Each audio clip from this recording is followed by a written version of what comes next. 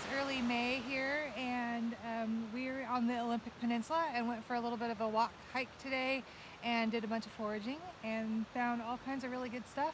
I'm going to share with you what we found and a couple videos of what they look like, and maybe you'll be able to go out and find yourself some edible treats.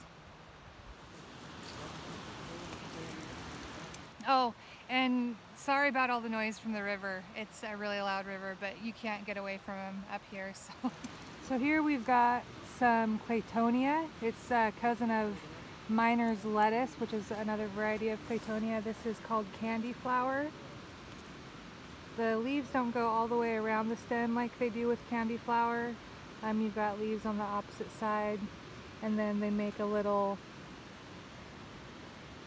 white flower with pink stripes. And then we've got, let's see,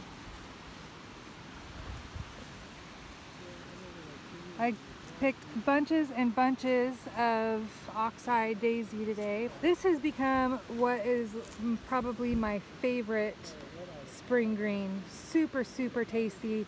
It reminds me of arugula, but just not so peppery. It's got kind of like a sweet, very flavorful green. Everybody that tries this loves it. Give it a shot. There's more of that in here. We also got a bunch of fiddlehead ferns. So it's a bit late for fiddlehead. These are the new fern shoots that come from the ostrich fern. But we're a little bit higher up where we are today, so they're not completely leafed out just yet. We found a really big patch, and we were able to go through and find some nice shoots that were just starting to come out, so we picked a bunch of those. Let's see what else we got in here. A bunch more of the oxeye daisy.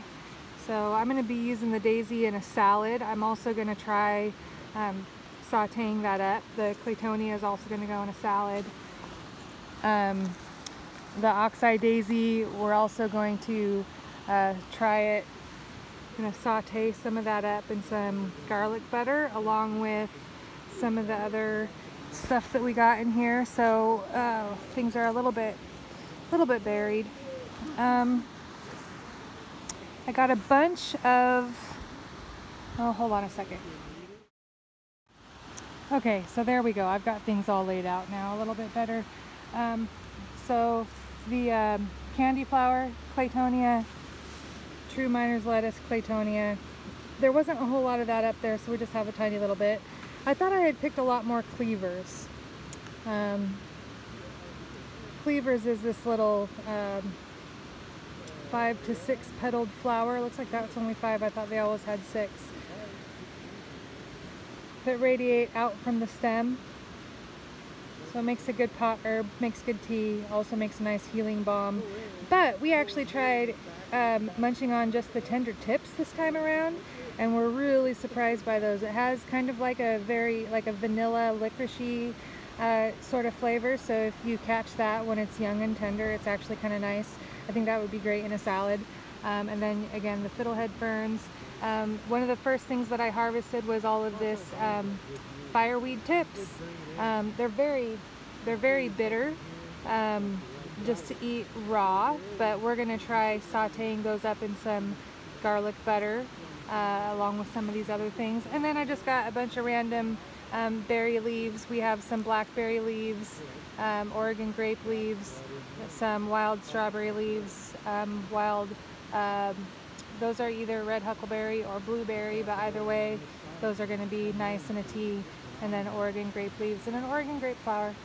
So that is our foraging haul for today.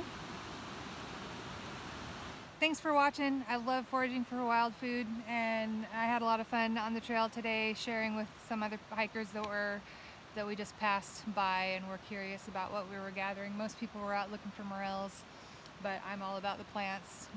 Jim was hunting for morels. No luck on the morels today. He did find some false morels, but no true morels, so we'll have to hunt again another day. Check out the link in the description to the blog post where I will share a little bit more information about each of these plants and also how we're using them, and eventually I'll probably even get around to posting a few recipes.